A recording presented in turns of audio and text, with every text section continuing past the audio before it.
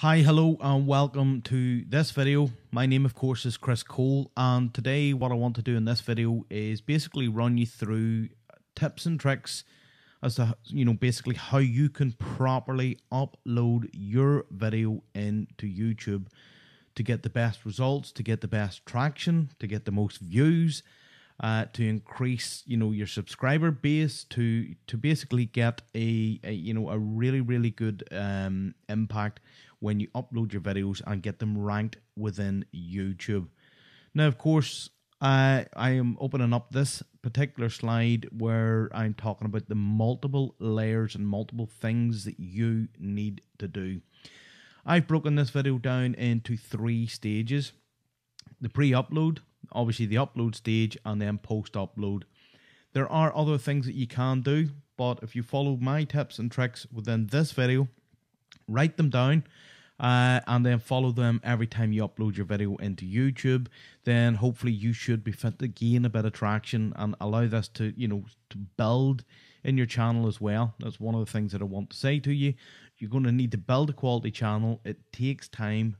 Yes, you can get results overnight. However, you're better off having the long-term view with your channel.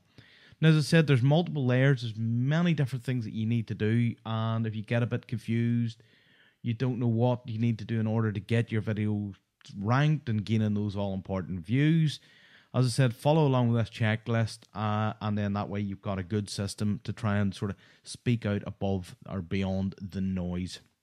Now, pre-upload stage. First and foremost, before you even start to record your video, what you need to do is identify a good keyword that you wish to be ranked for. There's no point you kind of throwing spaghetti at the wall. Yes, you will rank for certain videos, but at the same time, if you set out with the strategy, you set out with the right keyword, then obviously you can focus in on that keyword. You'll see here point number 2. I've said when you record your video, actually properly mentioning your keywords in the early portion of the video. The reason I recommend you do that, first and foremost, the viewers that are watching it, they get to understand that's exactly what they're looking for within their video, and then obviously they're going to stay watching your video. Secondly, YouTube itself will do the auto captions, and if you do it correctly and properly pronounce your keyword at the start of the video, well then that's going to be one of the very early captions in the caption side. So YouTube's sort of automated system then knows what your video is about and starts to show and display your video for those given keywords. Also, record it in as high a definition as you possibly can. High definition, 1920 by 1080 if you can. Record it that way, because there are some people like myself with good internet connections, and I really do enjoy finding a video that has got good quality and I have the option of watching it in a higher definition. Before you upload the video, what you want to do is rename your video file to your target keyword. So it could be my target keyword .mp4, and then what you do is rename that file. Rather than today's date or whatever the sort of generic output is, save the video file with your keyword name before you upload it. Also, if you can do this both on Mac and also PC, you can right click on your videos, and generally you can go into the metadata, or on the Mac, I think it's more info is what you click. In there you can add tags, and you can add a title, you can add keywords, you can add all sorts of keyword rich content within there. If you put that into the video and save it at this stage, this is even before you upload this. This can be viewed by the processors whenever you upload it into YouTube. It just gives you that extra hidden boost that you might need. Also, what you want to do is create a custom thumbnail image that is eye-catching. Now, the reason why I say it's eye-catching is what you want to do is you want to basically get somebody's attention. That thumbnail image then, once you've got their attention, draws the click or draws the viewer in to watching your video. If you take the time and create a nice custom thumbnail image, then it first impressions, people realize this guy or this girl or this person has created a good image. It looks like it's going to be a quality video. Then they'll click in and then they'll start to watch the video as well. Hopefully by then you've captured them and they're going to stay and view your video. The second reason why I recommend you create a custom thumbnail is that you can save your thumbnail as your keyword. So when you upload it into YouTube, you have keyword.jpg or JPEG or PNG. But basically you have another option for uploading with a keyword. So that's getting everything all ready. Then obviously you have to record the video. Always remember as well, this is a bit of an additional tip that I haven't got here. When you're recording a video at this early stage, remember to ask people to subscribe and like or, comment on the video. Let them know that you're a real person, and you have to actually ask people to do so. So on that note, if you're watching this video, please give me a thumbs up, please give me a like, please give me a subscription. Follow along with me in the channel for great videos and further videos like this. Now, stage 2, the upload stage. This is important as well. What we want to do is you'll see I've got quite a few, but I'm trying to just make the bullet points a wee bit more interesting. First and foremost, I want you to upload the video as unlisted initially. You are going to change this, but what you want to do is give yourself some time to tweak and update all of your settings. Once you've done this, then you need to remember and go back and set your video as public so that the public can find it within the search engines. If we're going to the video information, what you need to do is ensure your video title is enticing or intriguing. Needs to include the keyword, but it also needs to be something that captivates or captures people's interest. They're going to want to click in. So make it intriguing, make it enticing, get them to click into your video to watch it. When you're in your video description as well, you also want to create or add your external link within the second line of your description. The reason being is YouTube, they basically condense your description to the first few lines, and then you have the see more link where you have to click that to expand. If you put your external links any further down, then people, they're kind of lazy.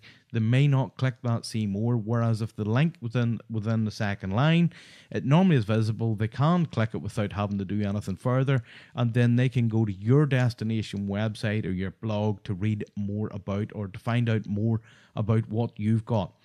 And again, at this point in the video, I will tell you, I will have a link in the description below this video on YouTube. Feel free to click the link, come across, because there's going to be a blog post associated with this particular video. And also there's going to be more than likely a downloadable PDF checklist that you can download, follow along, that has all of this included within it. So click that link below and come across to Chris Cole Academy and check that out as well. Now, adding your tags, what I recommend you do is add them in order of importance. There's no guarantees that it's 100% right, that you're going to get more weight to one tag or the other, but it's just a good thing to do. Most important tag first, moving on to the tail end. As with your description, you'll see I've got a good keyword rich but not stuffed written description. What I'm saying here is have good content. Paste it in there, naturally mentioning your keywords and other associated things around it. It's just for information. People do go and read that. I've seen me going to read that as well. If you're creating lists, what you can also do is you can publish the list in below. As a matter of fact, what I will do, just now I mentioned it in this video, is on YouTube, within the, if you click the see more, you will actually see that I have the list put down below in bullet format. Also, you need to upload your custom thumbnail. I've already talked about custom thumbnails, but get it uploaded at that stage, and then obviously get that set as well. Otherwise, if you don't, what happens is YouTube basically auto-generates a thumbnail, and they're not really good at all. So, also talked about tags, and I'm talking, if you look here, I've got an add unique tag to all videos. The reason why I suggest that you add a unique tag is then every time that your video loads, it triggers this unique tag. Every one of your other videos on your channel that also contain this tag may, there's no guarantees, may start to appear within the sidebar. And then this means that people come to find one of your videos, they look in the sidebar, there's several other of your videos starting to appear. You start to get more views, you start to get more traction, you get what I'm saying with the unique tag. Likewise, what you can do is you can go and search using the unique tag, and hopefully your videos will come up, and then that way you can quickly navigate in and out of your videos. Within the description, I recommend you add timestamps, especially where your video is quite long. What I will do, of course, in the description of this video is I will add a timestamp taking you to roughly about now within the video. What you can do is you can see how I've done that.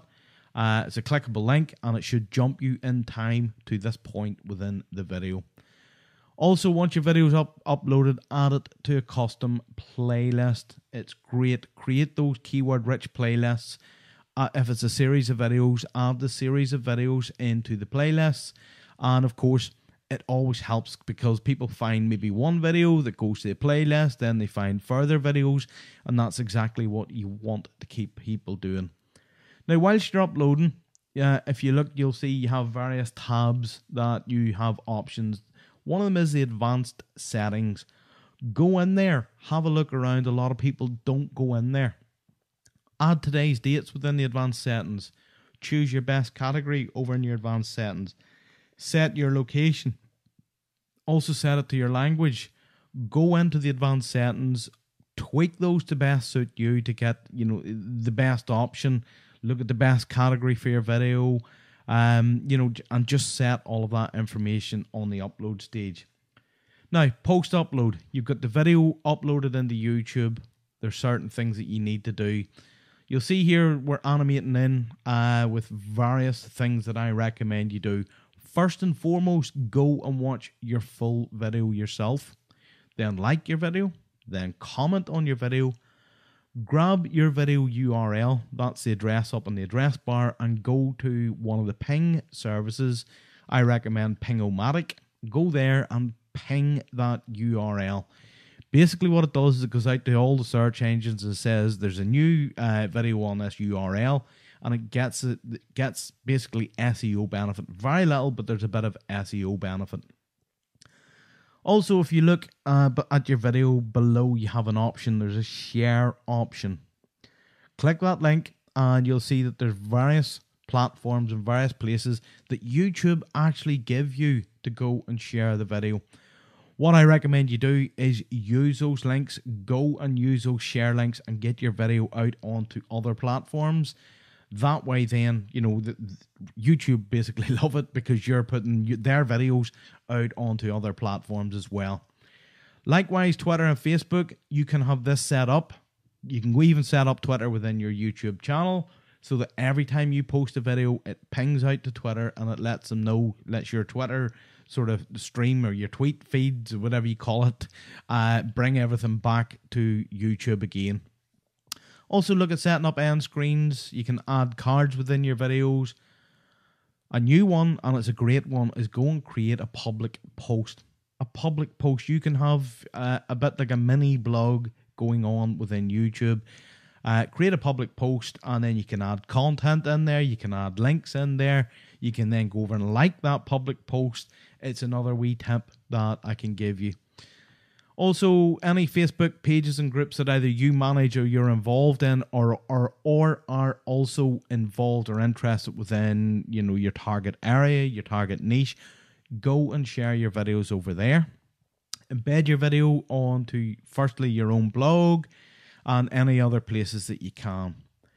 What you can also do is you can go and look and view and then edit, if needed, the closed captions. This is text-based content as to what you say. YouTube generally does an auto-generate of these tags, and they may not always be perfect. I, for one, know that the auto-generated tags struggle, or the computer or the processor struggles with my accent, and sometimes I do need to go and edit the captions just to ensure that the tags Do pick up the keywords that I want to go after. They do talk about the keywords so that they're in the tags as well. You see here I've also got Google properties. What I recommend you do is look at as many different Google properties as you can and add your content there. At the end of the day, Google owns YouTube, owns obviously the Google search engine, but there's various other platforms. And if you're leveraging those other platforms, those other areas, it's content for Google, it's links coming back to one of Google's properties. They do give a bit of favor there. So leverage whatever Google properties you can. Blog about it, use Blogger, look at all the different platforms and, get your content out across all of the Google properties where possible. And then finally, as and when the comments start to come in, and I do recommend you, as you've seen earlier, comment yourself, like and reply to all comments except the abusive ones. Just delete those. People just generally can do that, but you will get fantastic comments. And again, if you've got a comment, I'm asking you to go and drop it. Drop it below the video. I'd love to hear your thoughts. I'd love to interact with you because I am a real person. You will get a reply from me, and I love to get discussion going, a bit of community going. So, as I said, feel free to drop a comment and let me know your thoughts on the video below the video. So, final slide. If you want more information like this. My name, of course, is Chris Cole. Come across to chriscoleacademy.com. The link, again, is in the description. Click there. It will take you straight to this blog post related to this.